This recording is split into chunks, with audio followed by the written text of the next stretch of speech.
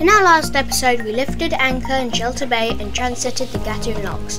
We arrived in Gatun Lake late afternoon where we spent a night on a giant mooring pool. Today we continue with the rest of our journey across the Gatun Lake to transit the Pedro Miguel Lock and the Miraflores Locks, and we will arrive in the Pacific Ocean. That's Edwin, our new pilot. Under the guidance of our new advisor Edwin, we start our passage on Gatun Lake. Two worlds collide here, one being the major shipping route, joining the Atlantic and the Pacific Oceans, and the other raw jungle vegetations, where monkeys, crocodiles and jaguars reside. We hear monkeys and spot crocodiles sunning themselves on the bank of the lake. The shipping is impressive. Huge tankers pass by going in both directions. We feel so small and vulnerable alongside them as we motor across one of the largest man-made lakes in the world. The cost for one of these ships to transit the canal varies between $135,000 and $260,000 US. Thankfully, the cost for Macquarie to transit the canal was a lot less, $2,344 US, which includes the agent fee and the rental of fenders and lines. We had our own line handlers to help with the transit, but you can also hire line handlers if you don't have the crew yourself. Crocodile spotting. We needed to cover 33 kilometers to take us from Gatun Locks across Gatun Lake to the Pedro Miguel Locks. Everyone has a turn at the helm. Yeah.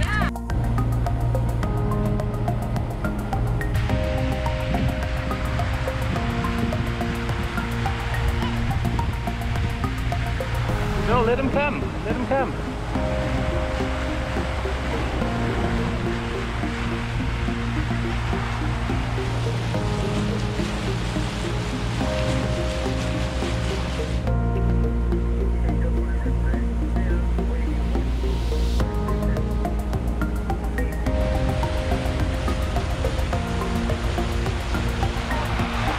As we approach the Pedro Miguel Locks, Edwin instructs us on the process we need to follow. When we transited the locks yesterday, we were tied up against a tug. Today, we'll be transiting on our own, with a ship behind us. We will need a line handler on each corner of the Macquarie. It should be. Well, no, it's only one lock this time. Oh, it's only one lock, isn't it? Yeah.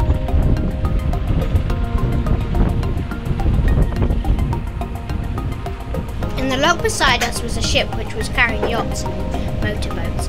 It was quite funny to see them going down with us.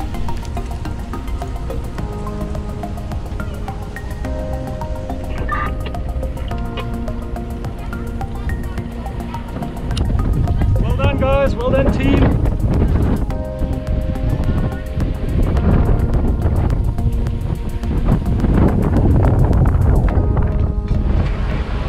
Stop chat and we're going to have some lunch. And this has been such a cool experience. It was quite exciting coming in here. We had the wind behind us, so the stern was getting blown all over the place. And you've got to come in super slow. But we're tied up now and it's great. We're going to have some lunch. We've got a great big ship coming in behind us, and once he's tied up then the lock's going to open and we're going to go through. So stay with us. It's about to be quite incredible, really. Take a look at that. I mean, you know, we're going to drop down, I don't know how many feet that is, but a ship's height down into the next level. And from here we go to the Miraflores dock, and lock, and there are two more locks to go through over there. We're about to have lunch. Stopping, waiting for our partner ship over there to come in behind us. We're the only yacht in the lock, so we're tied up just with 4 lines and we're in the middle, so no nesting and no rafting up, which is quite good. And everyone's having lunch. Say hi! Hi! You must get all sorts of food, okay? All different food. From different cultures.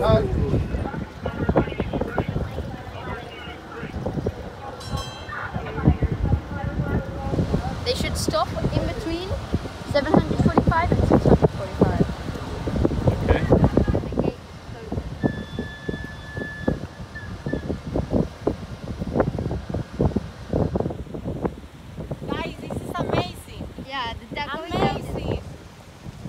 The massive lock gates weigh 662 tons. The hinges themselves each weigh 16.7 tons. The gates range between 14 to 35 metres high.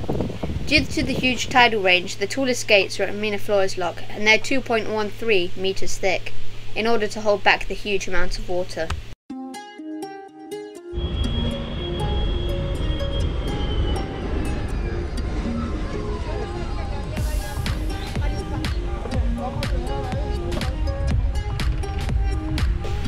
From the shore, a light line with a monkey's fist weight on the end is thrown onto Mokara. Our line handlers then attach this light line to our heavy mooring lines. They walk along the dock at the same speed as Mokara.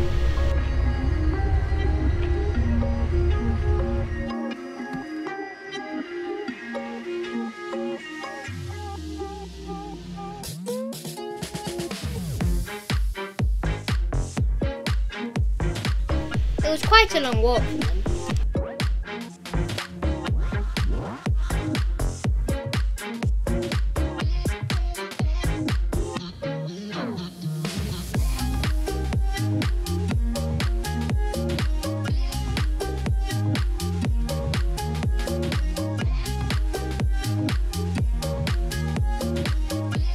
At the right time, the team on the dock pull the light lines in until they have our heavy-duty lines on the shore.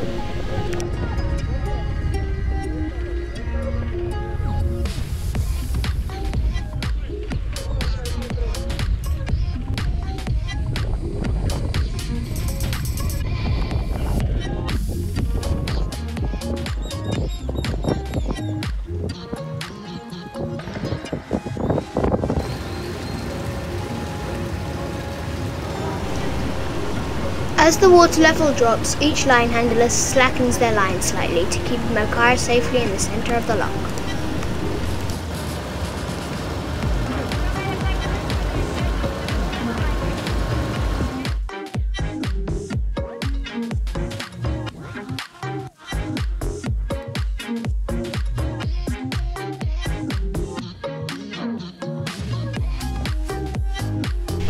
Eventually the huge gates open. We pull on the thick mooring lines until they are back on the boat, keeping the thinner, lighter lines attached to the line handlers on shore. Mokara moves forward and the shore line handlers walk along with us to our next lock. Once in position, the whole process of securing Mokara starts again.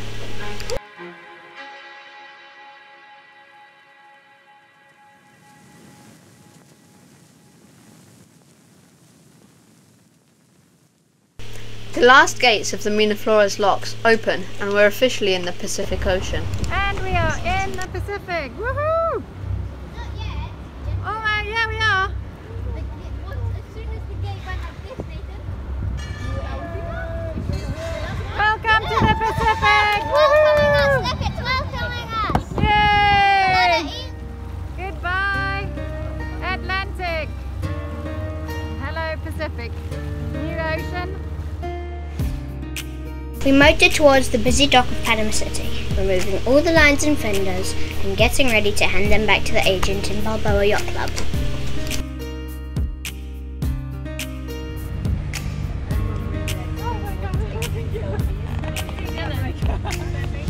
Well, Yes, you do.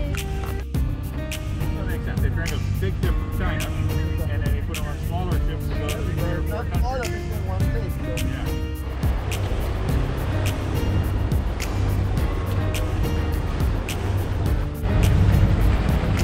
And I think those are the naughty tug drivers in the background, the one that put us out in the very first lock. So I'm glad to see the back of them.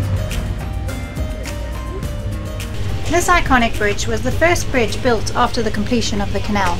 It connects the continent of South and North America and serves as an important part of the Inter-American Highway, which runs all the way along the Pacific from Alaska to Chile.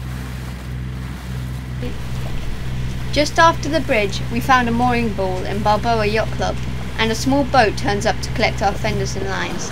Our amazing transit was complete, but will still remain in our memories forever.